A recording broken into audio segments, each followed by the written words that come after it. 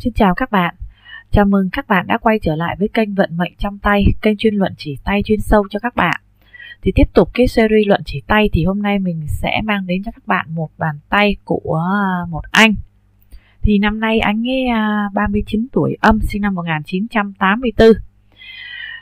Thì cũng như mọi lần, đầu tiên chúng ta sẽ xét về cái tướng bàn tay của anh ấy. Thì ở đây anh ấy có lòng bàn tay hình đa giác ha. Đây. Bạn nào hay xem thì cũng biết lòng bàn tay hình đa giác rồi ha.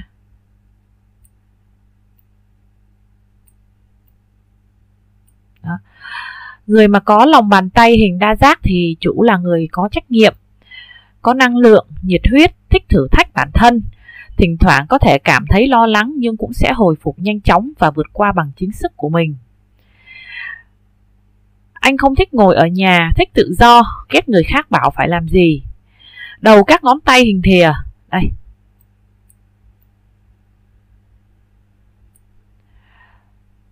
Thể hiện tính cách vui vẻ, có sức sống, có lòng tiến thủ, thông minh, giàu sức sáng tạo và có cái tính độc lập. Ngón tay cái to, cứng, khó bẻ cong, là người có can đảm, có nghị lực, sống có lý trí. Tự tin, dễ tập trung năng lực và tinh thần. Tuy nhiên ngón cái ở đây nó lại chưa đạt được đến cái độ dài tiêu chuẩn, thì chủ đôi khi cái ý chí nó yếu, thiếu cái sự nhẫn nại. Đôi khi còn tiêu cực, không lạc quan và dễ xử sự theo cảm tính, thường hay cố chấp và bướng bỉnh. Đốt thứ nhất ngón cái cân đối với đốt thứ hai ha. Đây. Còn cái hình vẽ bên kia thì sẽ thấy rõ hơn ha.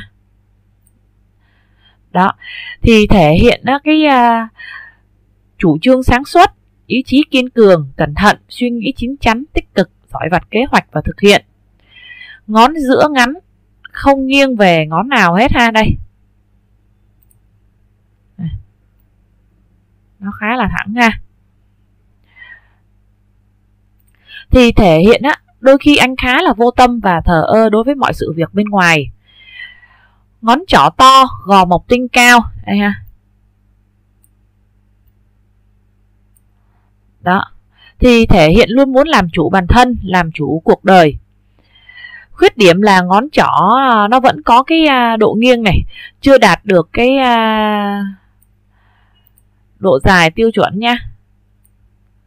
Đó. Thì cái năng lực chỉ huy với cái lãnh đạo nó chưa có được tốt lắm, lập trường thì dễ bị lung lay, không có vững vàng. Ngón áp út đủ độ dài tiêu chuẩn này. Đó. Thì chủ giỏi xã giao, quan hệ xã hội tốt, có khiếu về nghệ thuật. Óc thẩm mỹ khá là tốt.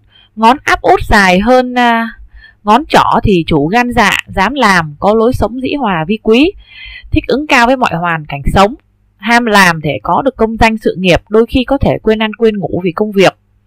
Ngón út bằng đốt thứ nhất của ngón áp út luôn ha. Đây.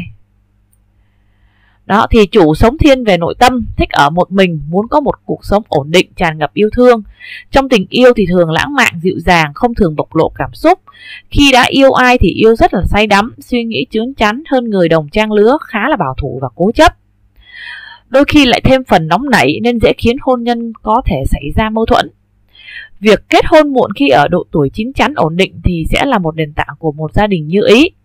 Ở đây anh không thích bị trói buộc, luôn muốn có một khoảng trời riêng dù đã kết hôn. Khe của tất cả các ngón tay ha, đều khít này. Đó. Thì thể hiện cho thấy cái sự cẩn thận tỉ mỉ, hành sự bảo thủ, cần kiệm, thực tế và không có tùy tiện dùng tiền ha. Đó, chi tiêu rất là cái gì đáng thì chi tiêu thôi. Về sức khỏe cũng như Gia Đạo thì ở đây là anh có cái đường sinh đạo đây thì mình chưa có thấy tốt ha. Đường sinh đạo của anh ấy nó bị cắt phá khá là nhiều đây.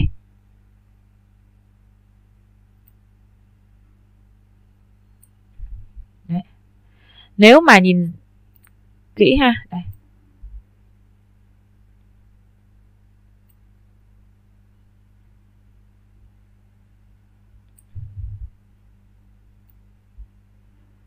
Đó, cái đường sinh đạo của anh đây ha. Đường sinh đạo thì nó không có được đẹp lắm, nó phải kết hợp chung với cái đường vận mệnh này.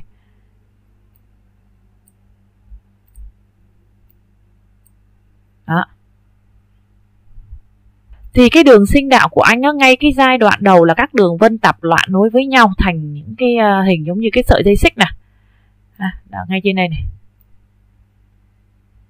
Đó, nó nối với nhau thành một cái sợi dây xích đi một đoạn dài luôn á. Ngoài ra thì cái hình dây xích ra thì nó còn tạo thành những cái hình tam giác, các dấu chấm rất là nặng sâu, thì cho thấy cái sức khỏe cũng như cái thể chất không có tốt, dễ bị các bệnh tiềm ẩn ở trong cơ thể và gặp khá nhiều những cái nạn ở trong cuộc sống cái lúc mà thời niên thiếu á, thậm chí là từng thập tử nhất sinh nha.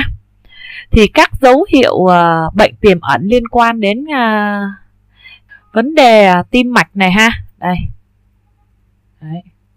Đóng khá nhiều những cái hình dây xích ở trên minh đường này. Đó, huyết quản tim mạch này. Đó. Rồi huyết quản não này, ví dụ như là dễ thiếu máu lên não này, mỡ máu này, huyết áp, hệ hô hấp này, phổi này. Huyết áp này, hệ hô hấp, phổi này. Đây ha, hệ hô hấp này. Đó, vấn đề về phổi này ha. Đó.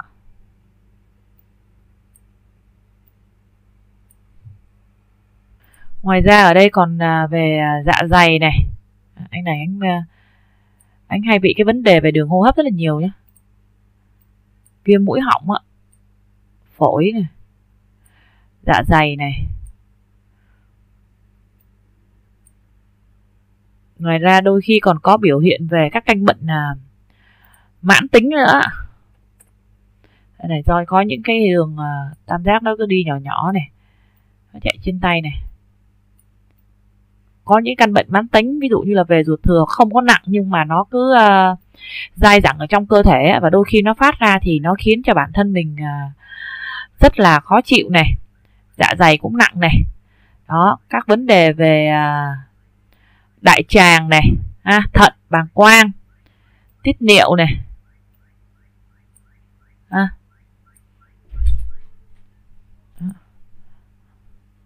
Bàng quang này ha, tiết niệu này.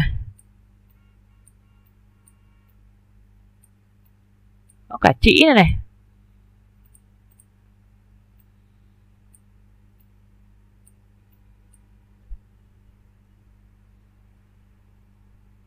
Xương khớp, đốt sống vùng eo nữa nha.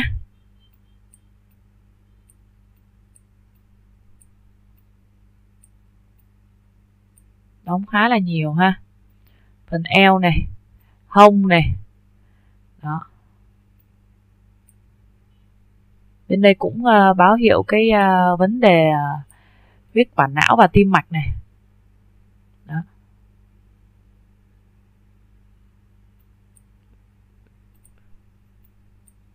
Huyết áp này, đôi khi mệt mỏi và mộng mị này. Ngoài ra còn chú ý thêm vấn đề của sỏi mật nhá. Túi mật và sỏi mật á. Đó. Những cái nạn và những cái trở ngại khó khăn mà anh sẽ phải trải qua thì nó sẽ vào các năm. Những cái khó khăn trở ngại ở đây đó có thể là về vấn đề công việc, tình cảm, hoặc là về vấn đề là mất tiền, thậm chí là tai nạn, xe cộ ha. Đó. Từ 3 cho đến 5 tuổi này ha. Đó, 7 tuổi này, 9 tuổi này,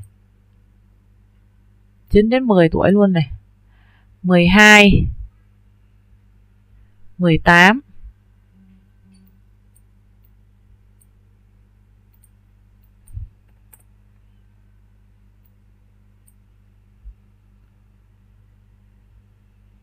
20. Đây, anh ấy có những cái dấu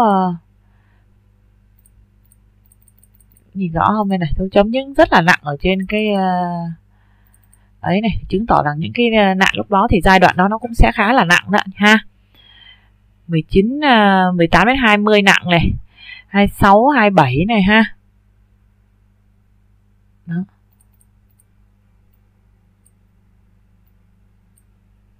Đó.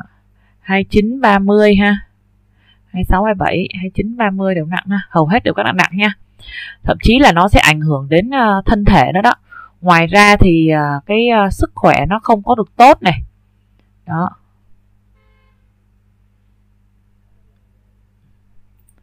Tiếp theo là các nạn ở các năm 33, 35. 35 cũng nặng này. 38, 40, 41 này. À, đó. 44, 46, 50, 50 cũng nặng này. 52, 52 cũng nặng này. Hầu hết anh bị rất là nhiều những cái nạn nặng ở trong đời nha. Đó, nếu mà cái này mình may mắn mà mình thất thoát tiền bạc thôi thì nó không sao, nhưng mà ở đây này nó có những cái đường này nó bắn ra từ trong đây rất là nặng này. Ai mà có từng theo dõi những cái clip của mình thì biết rồi đó. Những cái nạn nào mà nó bắn ra từ ngay cái kẽ này ra ha, nó càng đậm thì chứng tỏ cái nạn đó càng nặng nha. Chú ý dùm em cái nạn vô tầm 50 52 nha. Đó. Tại vì 50 52 là nó có cái dấu hiệu nó nối từ ở trên cái đốt này đi xuống này. Đó. Mà nó hướng tới thẳng cái đường sinh đạo luôn á. Đó. Mình không cẩn thận thì nó sẽ rất là dễ liên quan đến thân mạng đấy nhá. Đó, nên anh phải năng kêu cầu gia tiên thật nhiều vào.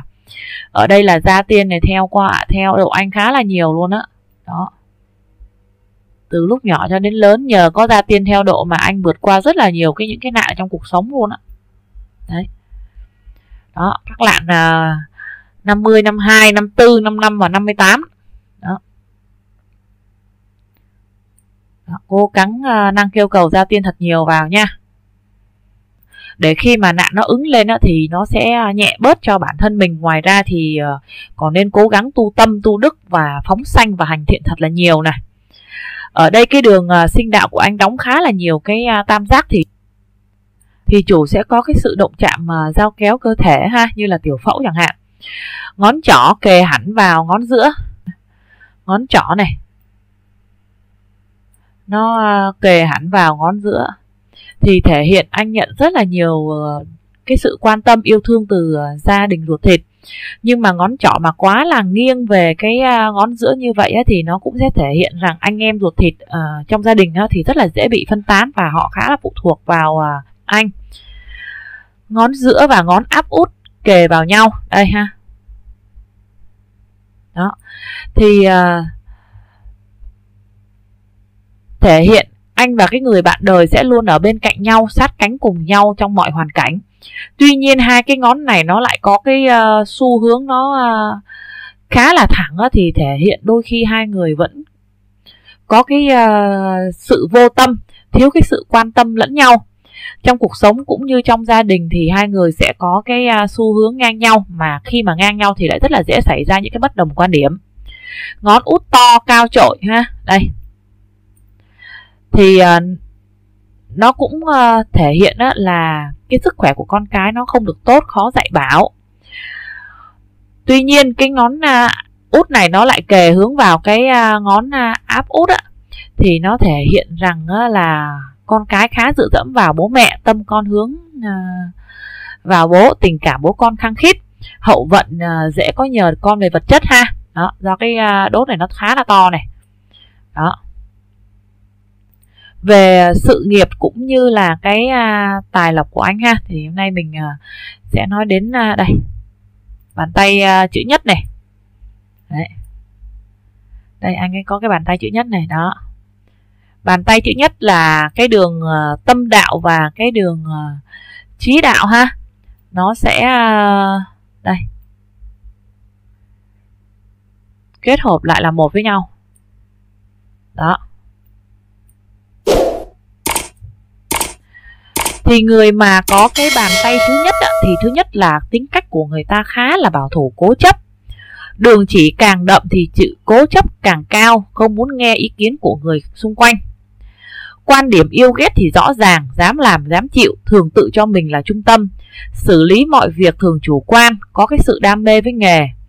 Nhược điểm ở đây của anh đó là cái đường chí đạo của anh đóng quá là nhiều những cái vân đạo như cái hình dây xích. Đây, ngay khu đoạn này này ha. Nó một thứ nhất là nó nói rằng thì là dễ ảnh hưởng cái vấn đề là về suy nhược thần kinh. Ngoài ra nó còn nói về vấn đề là tim mạch, thì lúc nãy mình có phân tích như ở trong cái phần sức khỏe của anh ấy á. Thì người mà có cái đường chí đạo đóng quá nhiều vân đảo như hình dây xích thì chủ rất là dễ gặp những cái áp lực, mệt mỏi, tinh thần thì nhạy cảm, đôi khi thiếu khả năng tự kiềm chế. Ngoài ra cái đường định mệnh xuất phát từ cái đường sinh mệnh đi lên này. Đây, mình đã vẽ xong cái sự nghiệp cũng như cái tài lộc và cái đường đi xa, đất đai nhà cửa của anh. Thì ở đây anh ấy có cái đường thiên di. Đây, đường thiên di là cái đường hình màu xanh dương này, cùng với cái đường đi xa này, thì nó sẽ thể hiện rằng anh ấy có cái số đi xa hoặc là xuất ngoại ha. Đó. Và ở đây sự nghiệp bắt đầu thì từ những cái năm 25, 26 tuổi này. Đây là những cái đường màu đỏ này này. Đấy. Còn cái đường màu đỏ này mình vẽ ra cho các bạn dễ thấy thôi nha. Cái đường màu đỏ này là nó kết hợp với cái đường sinh đạo của anh ấy ha. Nhờ cái đường này mà cái đường sinh đạo của anh nó được bảo hộ này. Đó. Thì sự nghiệp của anh bắt đầu từ những cái năm 25, 26 tuổi và sẽ làm đến 34, 35 thì sẽ có cái sự thay đổi. Và anh sẽ làm tiếp đến tầm 39, 40 thì lại thêm một lần nữa có cái sự thay đổi. Đến là đây, trên đây này, đến 53 thì muốn sẽ nhánh sang một công việc thác thì kết thúc một cái sự nghiệp ở ngoài cái độ 60. Ngoài ra thì anh cũng có thêm những cái nguồn công việc phụ đi kèm này ha. Đây là những cái đường mà nó song song đi kèm để nó hướng về cái gò thổ tinh á. Thì từ 35 tuổi thì anh đã tạo dựng được những cái sự thành công trong cái sự nghiệp cho bản thân, được mọi người công nhận này. Đây cái đường công danh của anh ấy này. Đó. Thì vào các năm 29, 31, 33, 34, 39, 40, 42, 43, 47, 50, 51, 52 thì rất là dễ có những cái khó khăn hoặc là thay đổi ở trong công việc cả chính và phụ. Ở đây thì đây là cái đường màu tím hồng này thì anh ấy có khá là nhiều những cái đường vân may mắn, hay còn gọi là những cái đường vân tài lộc ạ. Đó, đây là tài vật này. Tuy nhiên thì vẫn có những cái sự đứt đoạn này. Đó, và đôi khi nó cũng mờ thì chủ cái tài vận khá nhưng mà nó chưa có đều. Thì vẫn dễ có những cái sự thoát tài vào các năm 21, 23, 29, 31, 32, 36, 38, 42 và 43. Thì anh nên hạn chế đầu tư hoặc cho vay vào các năm này. Ngoài ra ở đây anh có các đường xuất phát từ các gò bên ngoài thì đây này. Đó, thì cho thấy thì dễ ra ngoài làm việc đó, thì sẽ có sự trợ giúp của quý nhân. Đó. Tuy nhiên thì anh lại có khá là nhiều những cái đường phản kháng này ha, những cái đường màu đen này nó hướng xuống thì thể hiện đó là anh có những cái phản kháng của bản thân nhưng lại không công khai, hoặc có công khai nhưng cũng không triệt để, nên rất là trong lòng của bản thân mình đôi khi nó rất dễ là bức bối. Ngoài ra các đường thượng đẳng này, đây là những cái đường thượng đẳng này, nó hướng về cái gò mộc tinh này thì nó tạo thành những cái vân hình vân chữ đỉnh này ha, rồi tạo những cái vân hình ô vuông á, thì nó thể hiện cho thấy thứ nhất là cái tham vọng của bản thân khá là nhiều. Ngoài ra nó còn thể hiện sẽ có địa vị và tiếng nói trong công việc. Cái thứ ba nó sẽ còn thể hiện ở đây là anh rất là, nếu mà anh làm về trong những cái lĩnh vực mà kinh doanh bất động sản nha, đó thì rất là dễ có lộc. Đó, cái vân hình ô vuông này nó nằm ở trong cái gò kim tinh thì nó cũng sẽ nói là dễ có lộc về đất đai được thừa hưởng ha. Và nếu mình kinh doanh bất động sản thì nó cũng có lộc, do các gò ở trên tay anh này này, đấy nó cũng đã nổi cao hết lên rồi đây này, đấy. Đó, ngoài ra ở trên cái đường này này, đó thì nó cũng xuất hiện những cái vân hình ô vuông thì thể hiện là dễ có những cái tài sản đất đai ha. Tuy nhiên ở đây thì có một lô lại rất là dễ dính giấy tờ ha. Dính giấy tờ ở đây là ví dụ như là tranh chấp hoặc là ra sổ không được nha. Đó, dính dáng đến giấy tờ đó nha. Đó thì anh phải chú ý hơn. Anh này mà kinh doanh về đất đai bất động sản thì anh ấy rất là dễ có cái sự thành công này nha. Đó.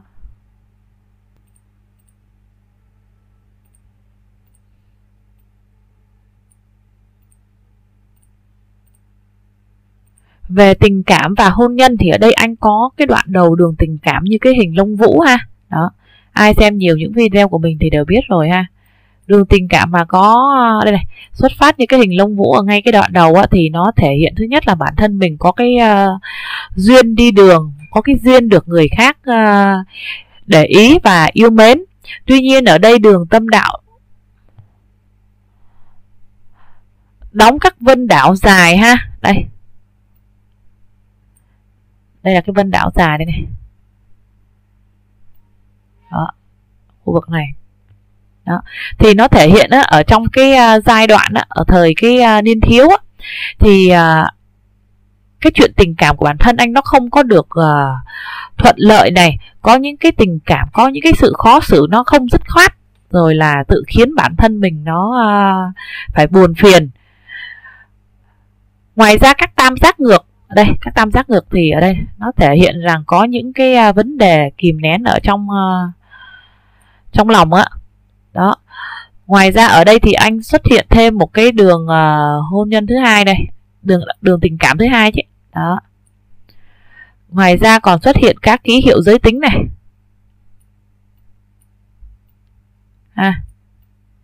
Các ký hiệu giới tính ở trên đường tình cảm này. Đó. Thì rất là dễ có cái người thứ ba xen vào cái chuyện tình cảm. Tuy nhiên cái đường tình cảm thứ hai này nó cũng sẽ không có mấy thuận lợi và sẽ gây cho anh khá nhiều cái sự muộn phiền. Càng về sau thì nó sẽ càng dễ xảy ra nhiều những cái tranh cãi, thậm chí là những cái cãi vã không đáng có. Ở đây thì anh có 3 đường hôn nhân ha. Đây.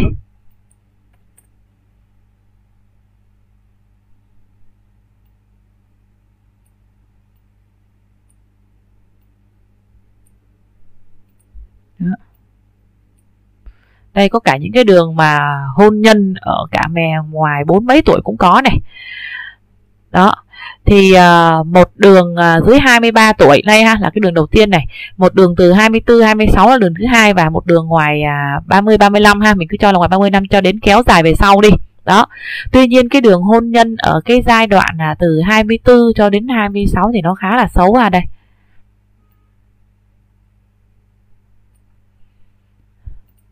Đoạn đầu của nó là đã bị phân nhánh rồi này. Đó. Sau đó nó còn bị phân nhánh lên nữa này. Đó.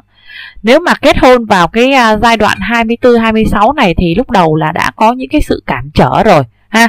Đã có những cái sự cản trở rồi thì mới đến được với nhau. Sau này nó lại còn rẽ ba nhánh thì thể hiện do cái tính khí của bản thân khá thất thường nên rất là dễ dẫn đến cái sự chia ly thất bại ở trong cái vấn đề hôn nhân. Mà tất cả mọi vấn đề này đều sẽ bắt nguồn từ cái bản thân của và cái tính cách của anh mà ra. Đó, cho nên cái này mình cũng phải cố gắng kiềm chế cái bản thân của mình lại nha, thì mới mong giữ được cái cuộc hôn nhân của mình nó được trọn vẹn.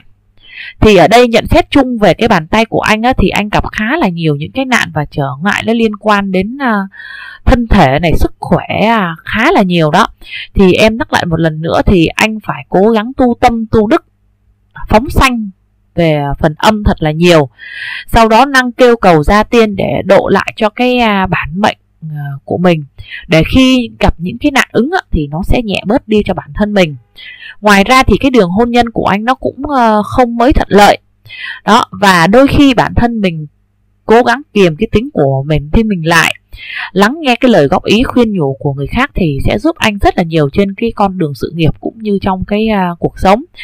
Ngoài ra thì phải chú ý đến những cái mối quan hệ bên ngoài để tránh làm ảnh hưởng cho đến cái cuộc hôn nhân của bản thân mình ha. Thì có thể ở trong cái thời gian hiện tại, ngay địa điểm hiện tại thì cái đường chỉ bản thân mình nó chưa có được tốt, nhưng mà nếu như tâm của mình thay đổi và mình không có buông theo số phận thì các đường chỉ tay của mình nó sẽ cải thiện ở trong tương lai. Thì một lần nữa chúc anh luôn được may mắn và thành công. Video của mình xin đến đây là kết thúc. Thì cảm ơn các bạn đã chú ý theo dõi. Xin hẹn gặp lại các bạn ở trong những video lần sau. Xin chào tạm biệt các bạn.